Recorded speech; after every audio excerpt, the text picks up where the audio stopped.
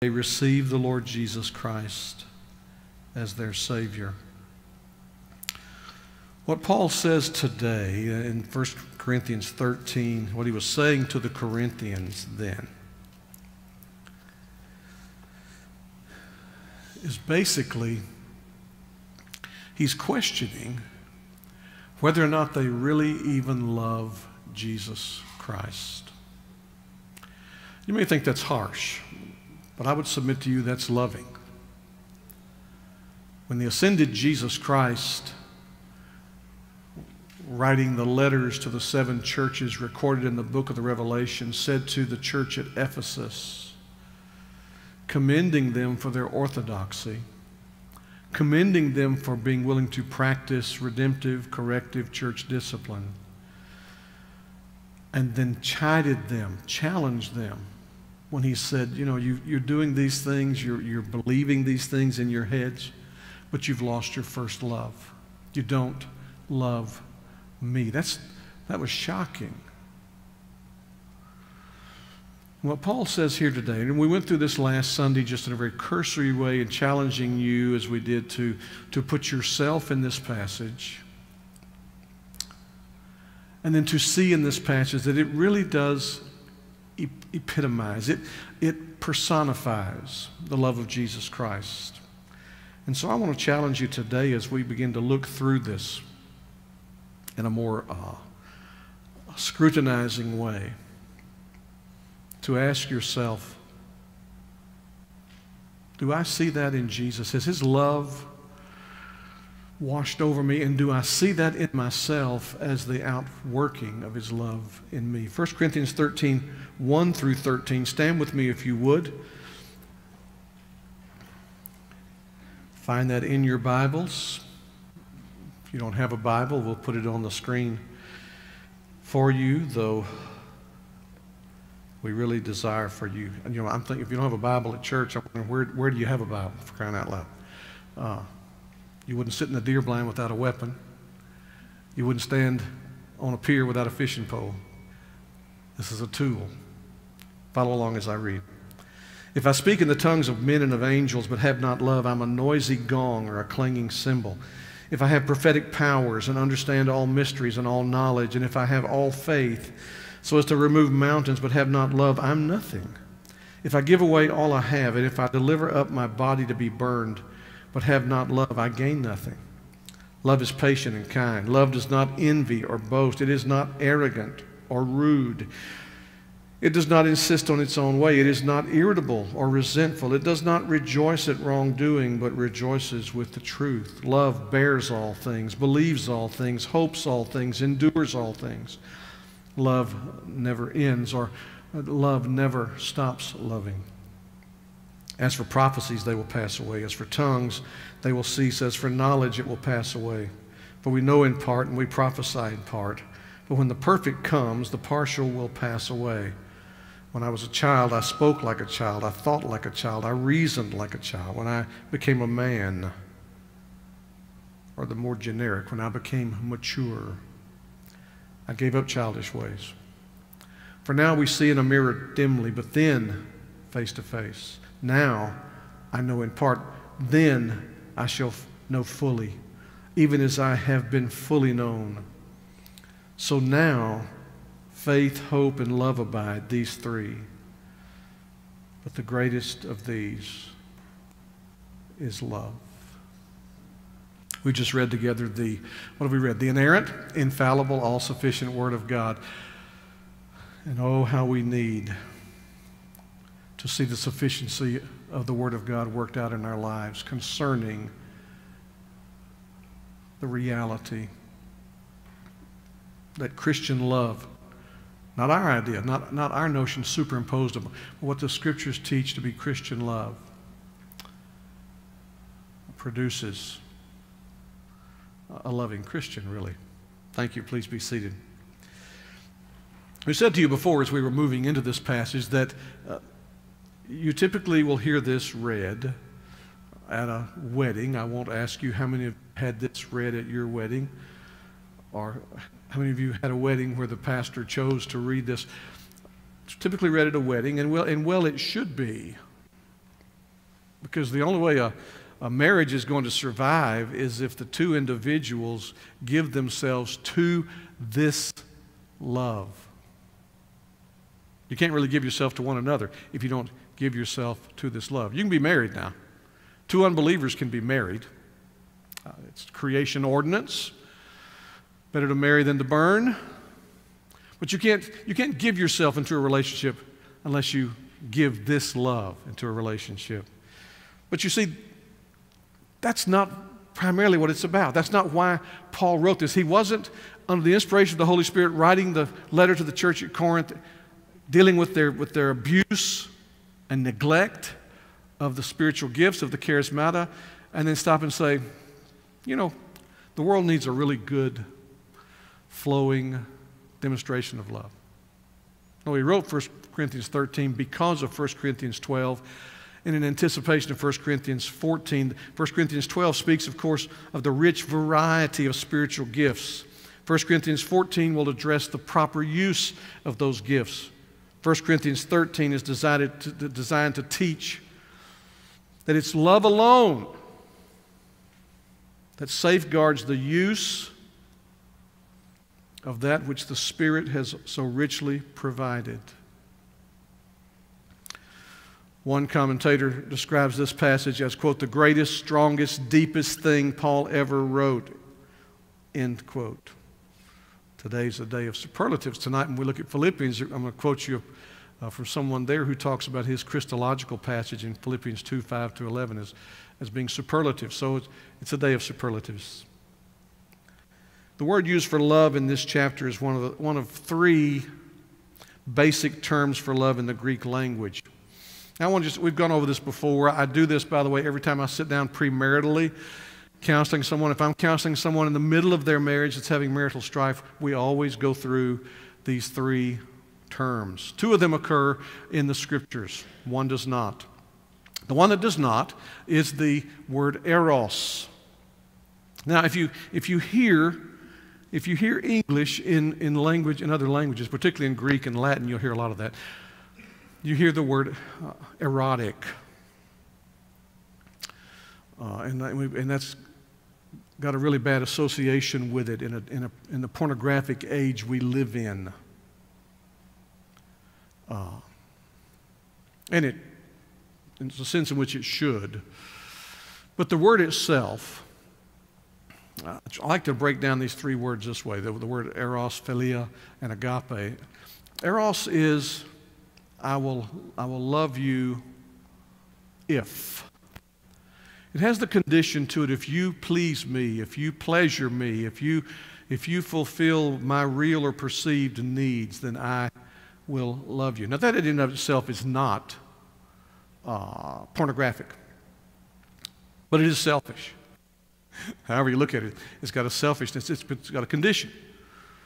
I will love you if. Sadly, many teenagers fall into this trap, and they're hurt and they're damaged. They have to work through some things. Adults fall into it as well. The second word, philia or philia, here's the I love you because. It's a affection word. It's a friendship word. If you can imagine in your mind the word phileo, adelphos, and then you begin to work with that and you hear this Philadelphia. What is Philadelphia known as? What's their tagline? The city of brotherly love, right? Because that's what Philadelphos means. Phileo, friendly affection. Adelphos, brother. Now, it's I love you because there are things that draw you out of. Maybe someone laughs at your jokes all the time, and you love them because they think you're funny. Maybe they make you feel important, and you love them because you can 1,000 different ways, you realize. In James chapter 4, verse 4,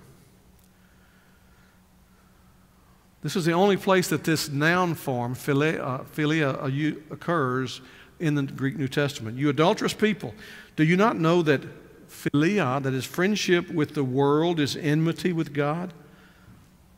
Therefore, whoever wishes to be a friend of the world makes himself an enemy of God. Now, I don't have this next passage on the screen, but I want you to look with me at John chapter 21, because here's another occurrence of it. We've taught you this before, but I just want to remind you today briefly. When Jesus is with Peter in John 21:15, this is post-resurrection, pre-ascension. He takes Peter aside when they'd finished breakfast, and he says, Simon Peter, Simon, son of John, do you agape me more than these? Now hold on to that for a minute, because the next word is agape. Agape is the unconditional love. In fact, originally it meant, in the secular Greek outside the New Testament, it meant esteem, high esteem for. But when the Greek writers took it up under the inspiration of the Holy Spirit, they transformed the meaning of the word. So much so that one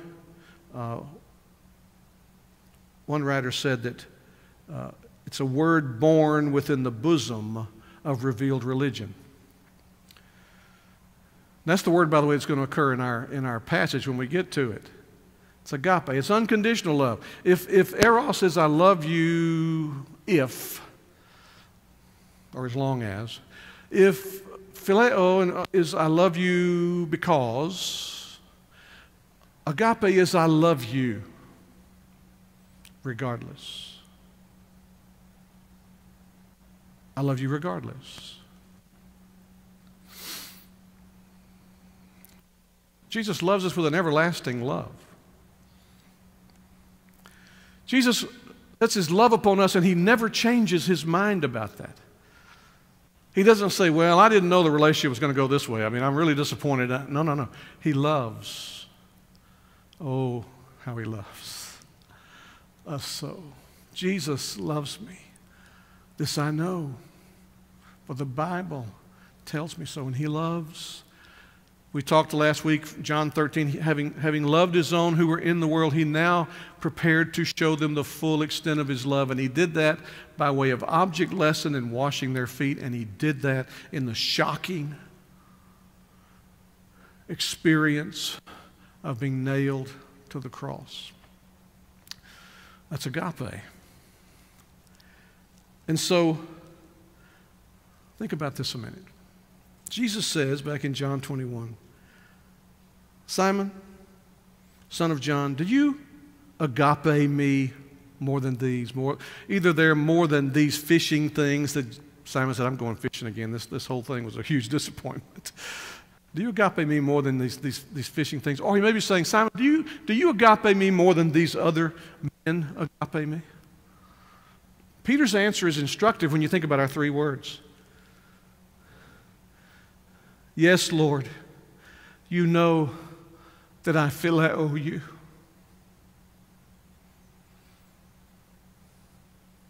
Wait. Jesus said, do you love me unconditionally? Peter said, Lord, I love you because I love you as a friend. Peter's struggling here because he hadn't been a very good friend. He denied Jesus 3 times. Keep that in mind. Jesus said to him, feed my lambs. He speaks to him as a shepherd, as a pastor, something I think Peter did not expect. He said to him a second time, Simon, son of John, do you agape me?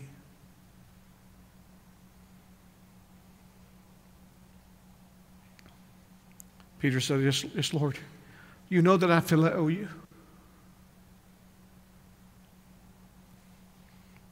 It's interesting. He couldn't bring himself to say, I agape you.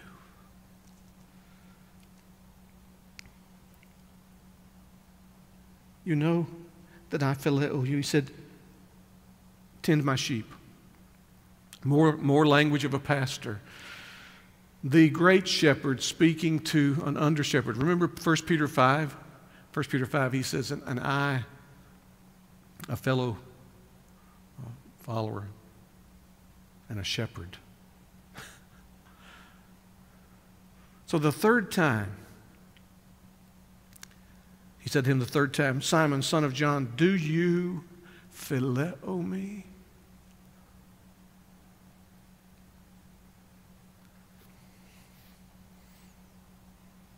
Peter was grieved because he said to him the third time, do you phileo me? And he said to him, Lord, you know everything.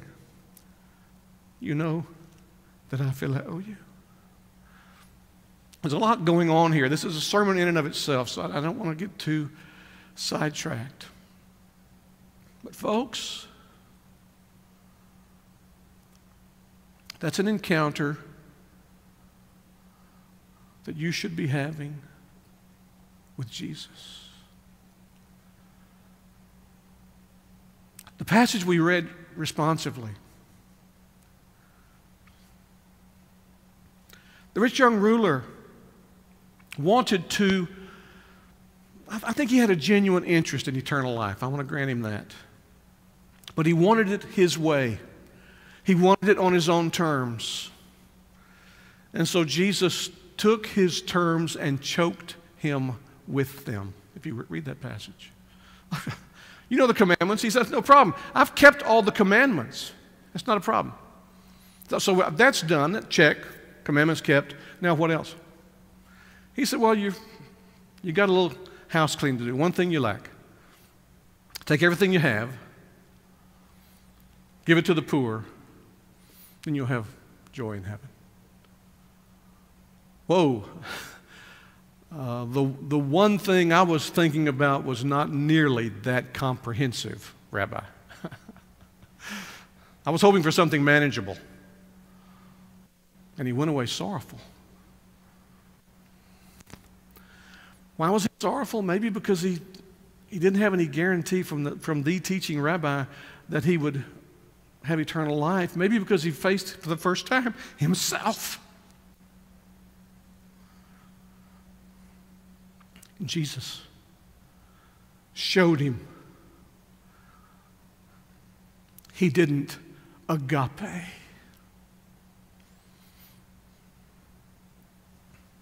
His interest in heaven had strings attached. And so this passage is so critical for us today. As we make our way through it, this more excellent way that Paul calls it at the end of 1 Corinthians 12. I want you to see in this passage, and we'll begin unpacking this today. And I'm grateful for Dr. Curtis Vaughn, my Greek professor, in his commentary on 1 Corinthians for the outline. And by the way, if you check these outlines, a lot of commentators use a similar outline, maybe with different language. It breaks out, it lays out.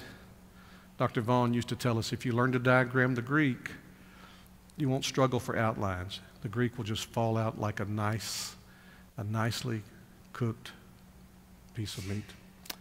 And here it is, the necessity of love, the excellence of love, the perpetuity of love. First of all, the necessity of love.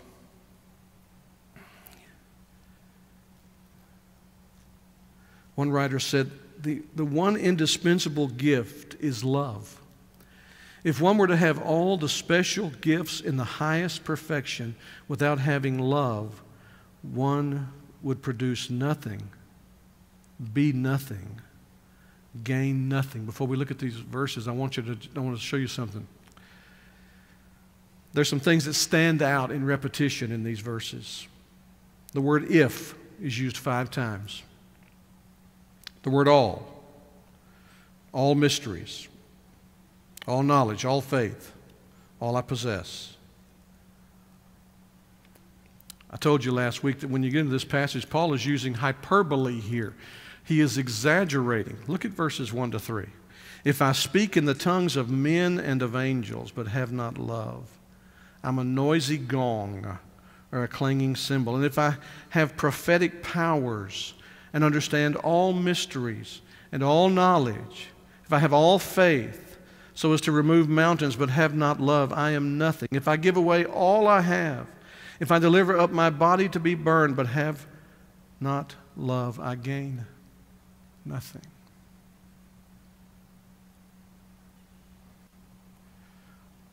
Folks, first of all, no mere son of Adam, no mere daughter of Eve has all of this. We'll get into the tongues issue later on in this chapter, and then chapter 14 for sure. But when you think about the tongues of men and angels, the tongues of men is obvious. When I speak in the language of human beings, the tongues of angels, I simply challenge you to go into the New Testament, read everywhere that an angel speaks. In fact, add Isaiah 6 to it.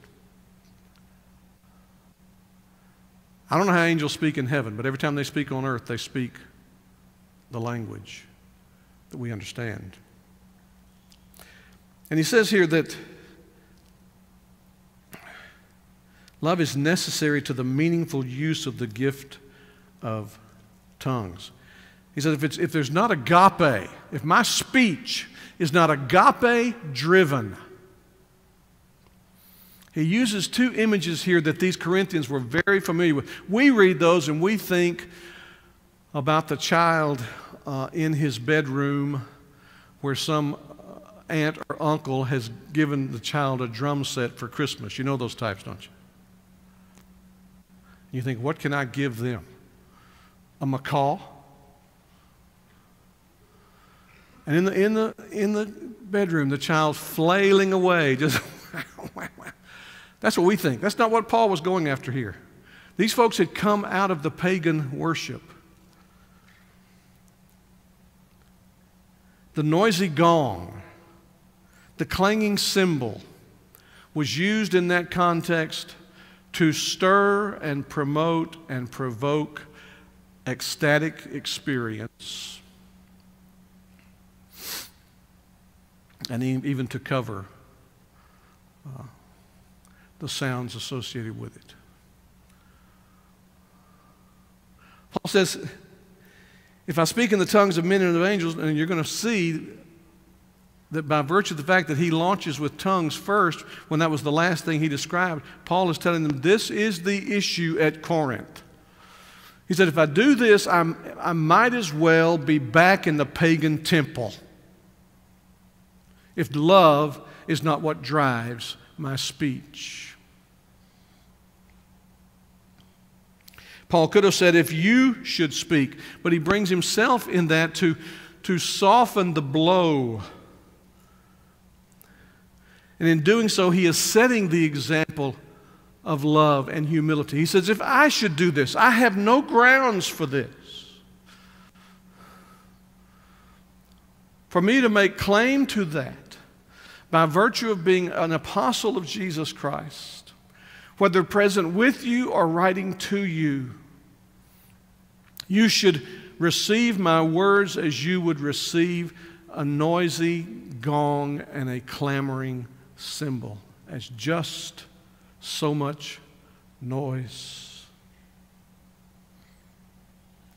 Tongues and their interpretation were mentioned last in the previous list that Paul gave. He leads off with speaking in tongues. This supports the view that an overemphasis on this gift was at the heart of the problem under discussion. And he says, even if we were to do this in the most exalted way, and yet it doesn't flow from love, from agape love. Unselfish love. Concerned for others' love. Not thinking more highly of myself than I do of others type of love.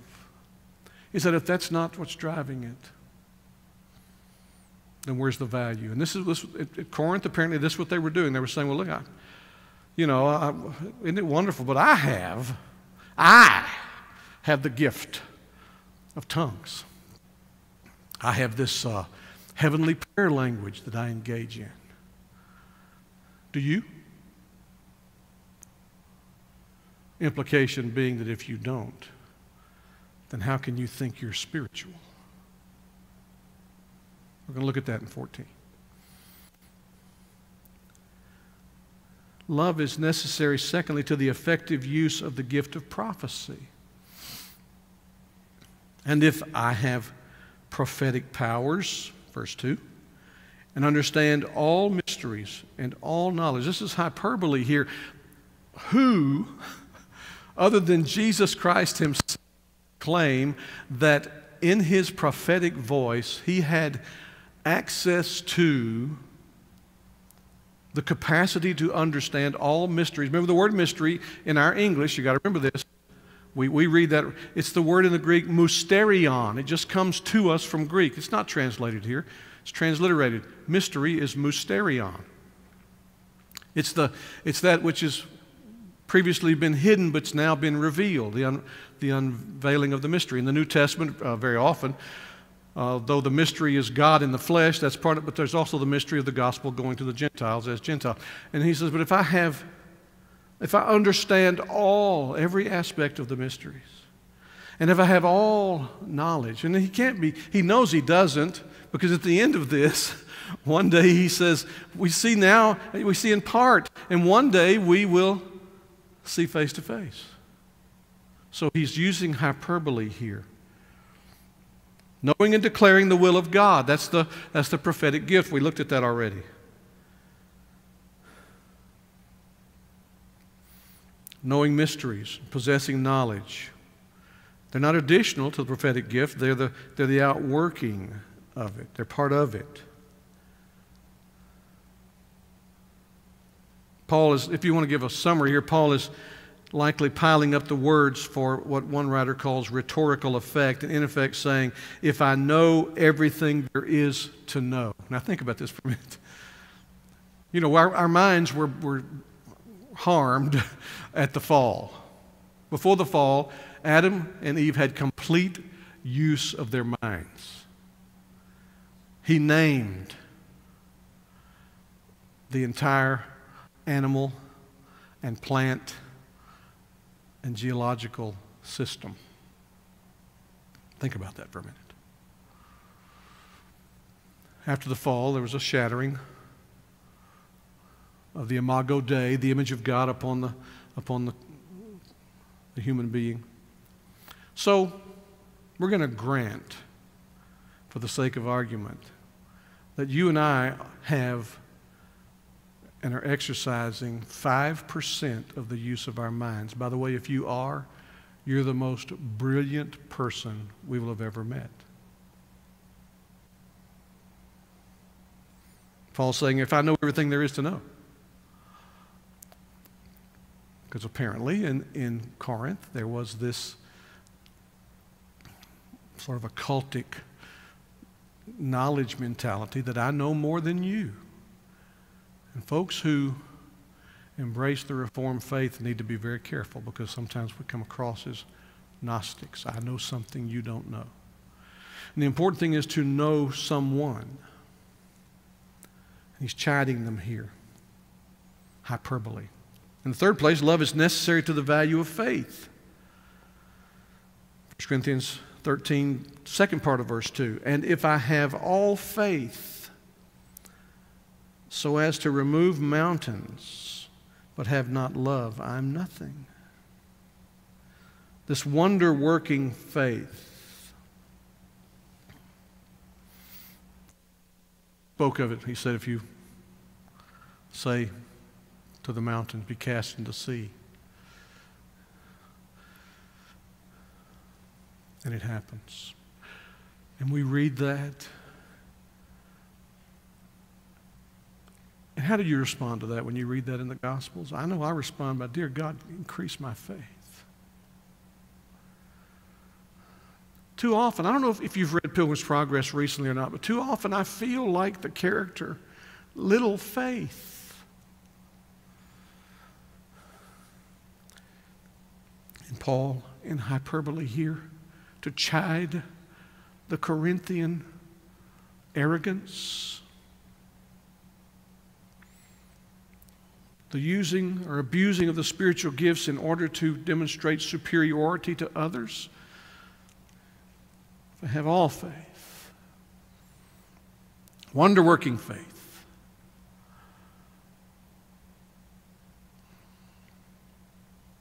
but it's not originating from agape love. Now, notice the progression here. It profits me nothing, to I am nothing. Because he knows there's an enemy of our souls who loves to masquerade, and people who are always looking for a sign, wanting to be able to practice a sign or experience a sign, that the enemy of our souls has them right where he wants them, in his grasp. And he would love to distract. In fact, I'm going to tell you something. He would love to tantalize you and me with miracles. If in doing that, he can distract us from the core, which is agape. And there are people out there chasing miracles, building ministries on miracles, who are not chasing Jesus and wanting the agape love of Jesus that he has shown to us. We've sung these songs today that express that so powerfully. And in showing it to us, that it flows into us and from us.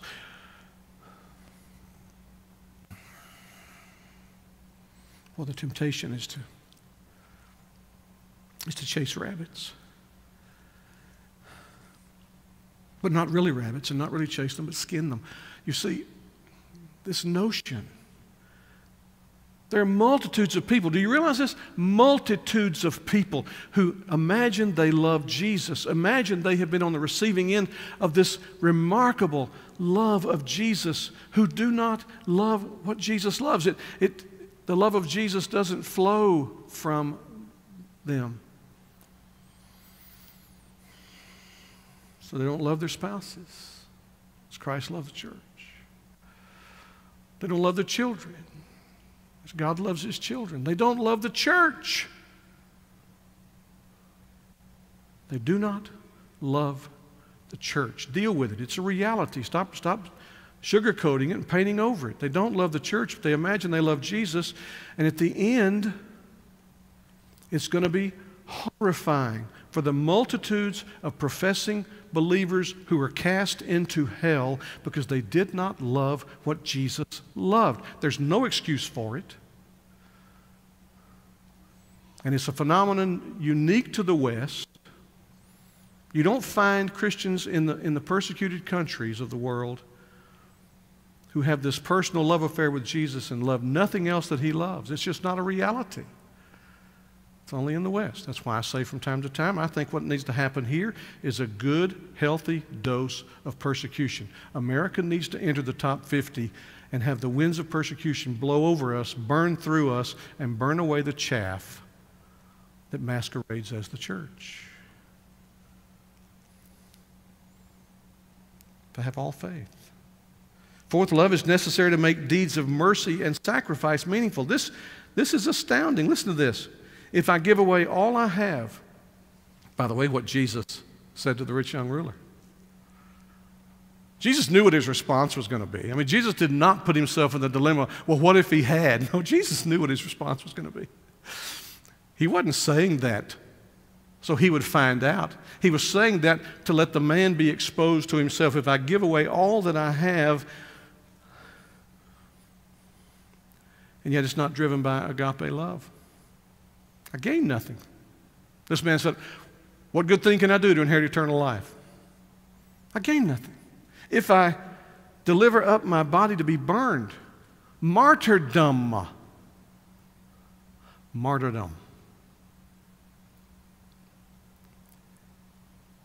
If I face and experience the prospect of death in the name of the cause of Christ. And it does not flow from, is not motivated by agape love, unconditional love to Him, unconditional love toward His enemies. If it's not there, it was an apparently amazingly unselfish act. And the beginning and the end of the amazingness of it is right there in the act. This is shocking. It is shocking. And Paul is wanting to shock the Corinthians out of their party spirit, out of their selfishness,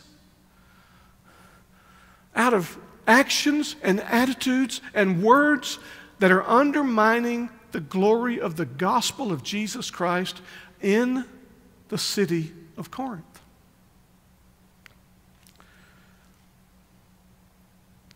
When you read through this, I read this and I tremble. I just tremble, dear God, because I speak as an under-shepherd. I've been given the gift of prophetic utterance, not of foretelling, not of predicting the future, but of telling forth, of attempting to accurately communicate the revealed Word of God. And I look at that, and I pray, dear God, do I do that out of love?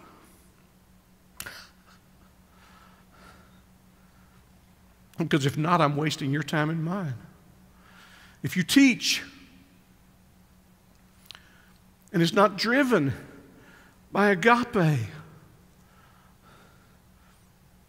you're wasting your time, and you're wasting the time of those who are taking time to sit under that. If you give, and yet it's done begrudgingly. Remember, we talk a lot in here about how God loves it. This is Paul writing to the Corinthians as well. God loves a hilarious giver. That's the hilasterion.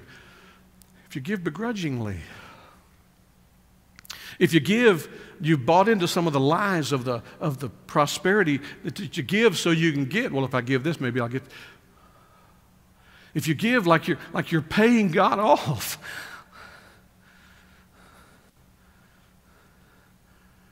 nothing. And while at this moment none of us are in danger of being arrested and executed for being a Christian, doesn't mean it won't ever happen. You see, how do you respond to this passage? Because Paul's just getting started.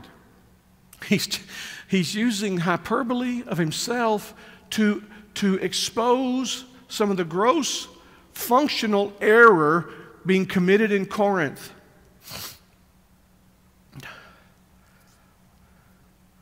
Imagine how he would write this to the church in the West today.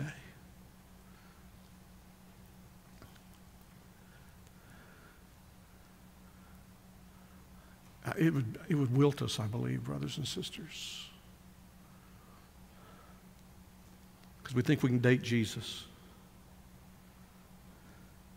We can get everything we want out of Jesus without giving anything of ourselves to Him. That's a devil's lie. And as best I can tell, looking at things, reading things, watching things, he's sold it pretty well to the West. He's sold it pretty well to the West. So we leave it here today because we need to pick up Sunday, Lord willing, with this next section where he dives into a descriptive, the excellence of love. He said, I'm going to show you a more excellent way in 1 Corinthians 12. He has hypothesized for the use of hyperbole these things. If I. Now he's going to tell us, here's what love looks like. Here's what love looks like. And here's what it doesn't look like. The presence of love means that there will be things. The presence of love means there will be the absence of some things. So I encourage you to read through verses 4 to 7 and get your heart ready for us to dive into this next Sunday, Lord willing, to see the excellence of love. Let's pray. Dear Holy Father, God and Father of our Lord Jesus Christ, we read these opening words of the Apostle Paul to the church at Corinth, and they're withering. They're withering.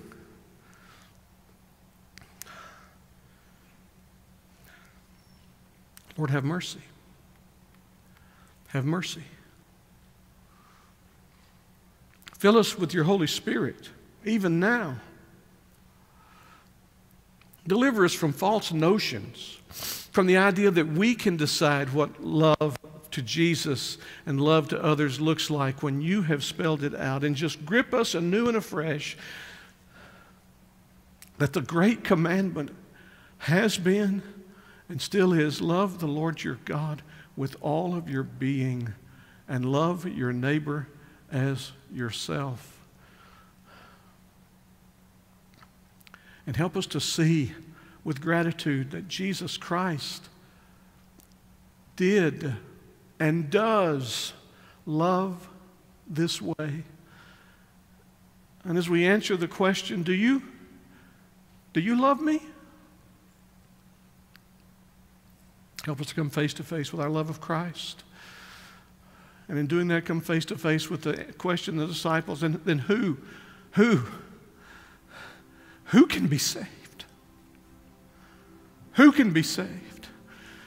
And the answer is with man, it's not possible. But with God, all things are possible. Oh, help us to leave this place today with a great gratitude that you love us, that Jesus loves us, and respond to that in love. For we ask this in Jesus' name. Amen.